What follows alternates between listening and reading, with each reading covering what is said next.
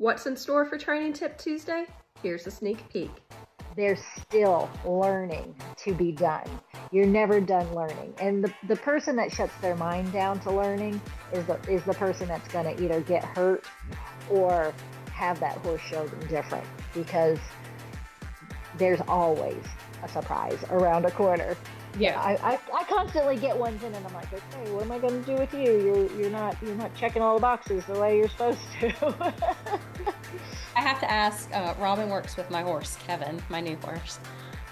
What was your first, if you even remember, what was your first impression when he came off the trailer?